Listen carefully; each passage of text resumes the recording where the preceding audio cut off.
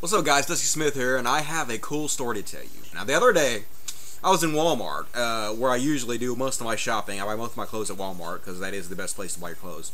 And I look around and I see this big poofy-haired motherfucker, and it turns out it's Robert Pattinson. Yeah, the Robert Pattinson, the one from those stupid Twilight movies, you know, the vampire motherfucker.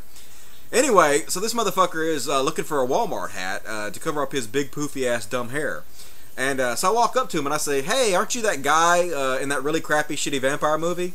And he's like, "Oh, yes, I am Robert Pattinson," you know, because he's got this English accent, and that's how English people sound. And he was like, "Are you a fan of the movie?" And I was like, "Fuck no, I'm not a fan of that stupid-ass movie. I hate that goddamn movie, and I think you fucking suck."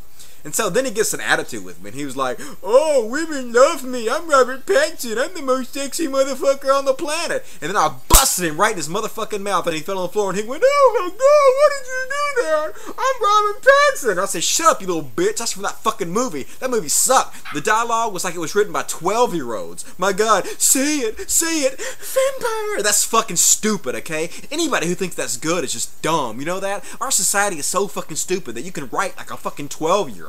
Like a retarded 12-year-old. And people laugh that shit up. I'm glad I busted that motherfucker in his mouth. If I ever see that motherfucker again, I'm gonna bust him right in his English motherfucking big poofy head mouth again. I hate goddamn Twilight, and I hate all you goddamn Twilight fans. Suck it, motherfuckers.